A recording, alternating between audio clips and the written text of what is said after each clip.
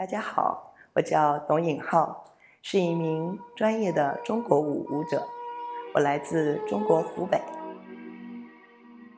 在我来到 Louisville 之前的4年，我一直在 South Carolina 的第一所中文 Immersion School 教中国舞蹈和动作。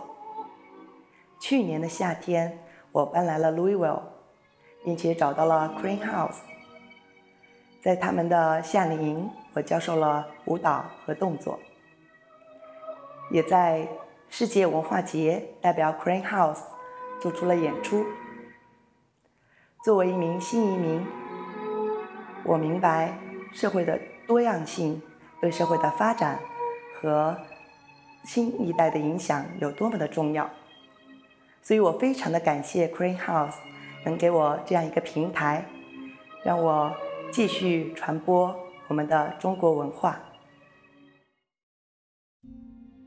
I am with world-renowned ceramic artist and chef Sebastian Mo. I follow you on Facebook and Instagram. Your work is amazing. You were recently featured in Taiwan Ceramic Magazine as a selected Timaku artist. How was that? Such a great honor to be featured in Taiwan Magazine, and many thanks to the magazine and Lim Patian Gallery in Taiwan. I'm so grateful.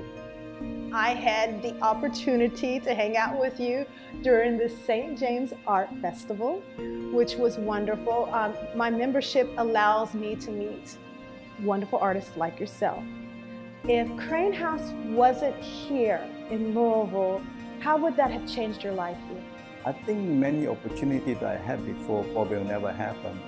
2010, Crane House provided me a solo exhibition called Heritage, and they got published in Ceramic Monthly. And 2014, I curate an exhibition called Poking the Lily Pad, and that's just a wonderful experience for me. We are in Crane House's brand new kitchen built with the generosity of past donations, and Chef Ping Louis has joined us to speak about his passions of food, spices, and fusion. Being born in Malaysia, the culinary paradise of Asia, I have the knowledge of a lot of ethnic cuisines because that's what I grew up with. The three main races are Chinese, Indian, and Malay.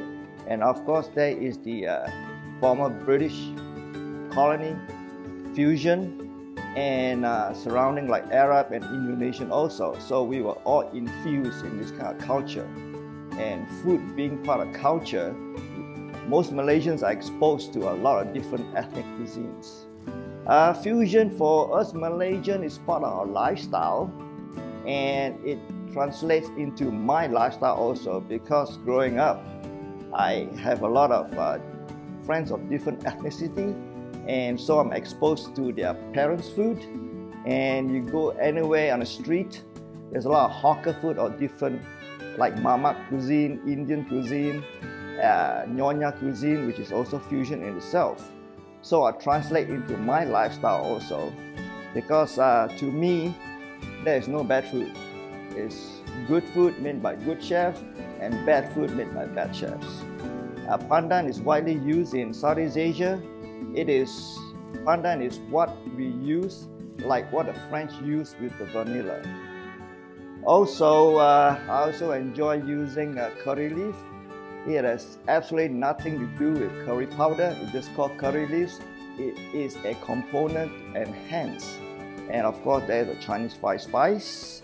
I also enjoy cardamom, and also the last being kefir lime. It's widely used, it's very aromatic also. Thank you, Chef Louis, for joining us, and thank you for your continued support of Crane House. My pleasure. I'm Kenny Tian, and I am a volunteer here at Crane House.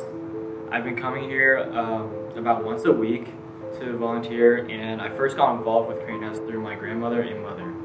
And throughout my whole time volunteering here, I've helped out with special events such as the St. James Art Fair and also the New Year's dinner setups. My grandmother was a friend of the late founder of Crane House, Helen Lang, and she served on the board for 20 years, and now my mother is serving her term as co-president of Crane House. So I feel very privileged to be involved with my family in this community's cultural center, and I feel that my volunteer work is reflective of the importance of keeping that family tradition and as well as learning about my cultural heritage. I see Crane House as serving as a bridge for second and third generational Asian Americans, especially for those people like me who can only understand certain phrases in Chinese and, you know, like eat with a fork instead of chopsticks. Crane House provides a comfortable place for me to still feel connected to my Asian heritage, and I would like to see Crane House continuing to host exhibits showcasing traditional things transform into modern day art.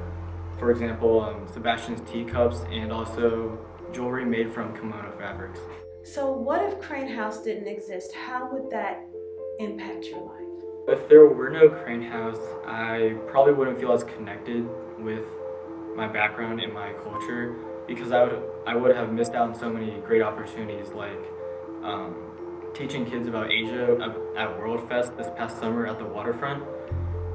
It is only through Crane House that I feel, or I'm not afraid to interact with other Asian Americans speaking in English while feeling not ashamed and awkward that I don't speak Chinese. Good evening. My name is Joel Buno, and I'm the Executive Director of this beautiful Asia Institute Crane House. Thank you all so very much for spending your time with us as we celebrate the auspicious Lunar New Year, the Year of the Pig. Now, can you imagine our region without the Asia Institute Crane House? No Asian-themed art exhibits or art openings. No engagement with the community where we teach things like Tai Chi, calligraphy, origami, or paper cutting. No fun food-themed open houses like Fun Night, Ramen Night, Lumpia Palooza, or Dumpling Feast. No Teach in Asia, our 30-year-long program where we recruit teachers and send them to Asia to teach English.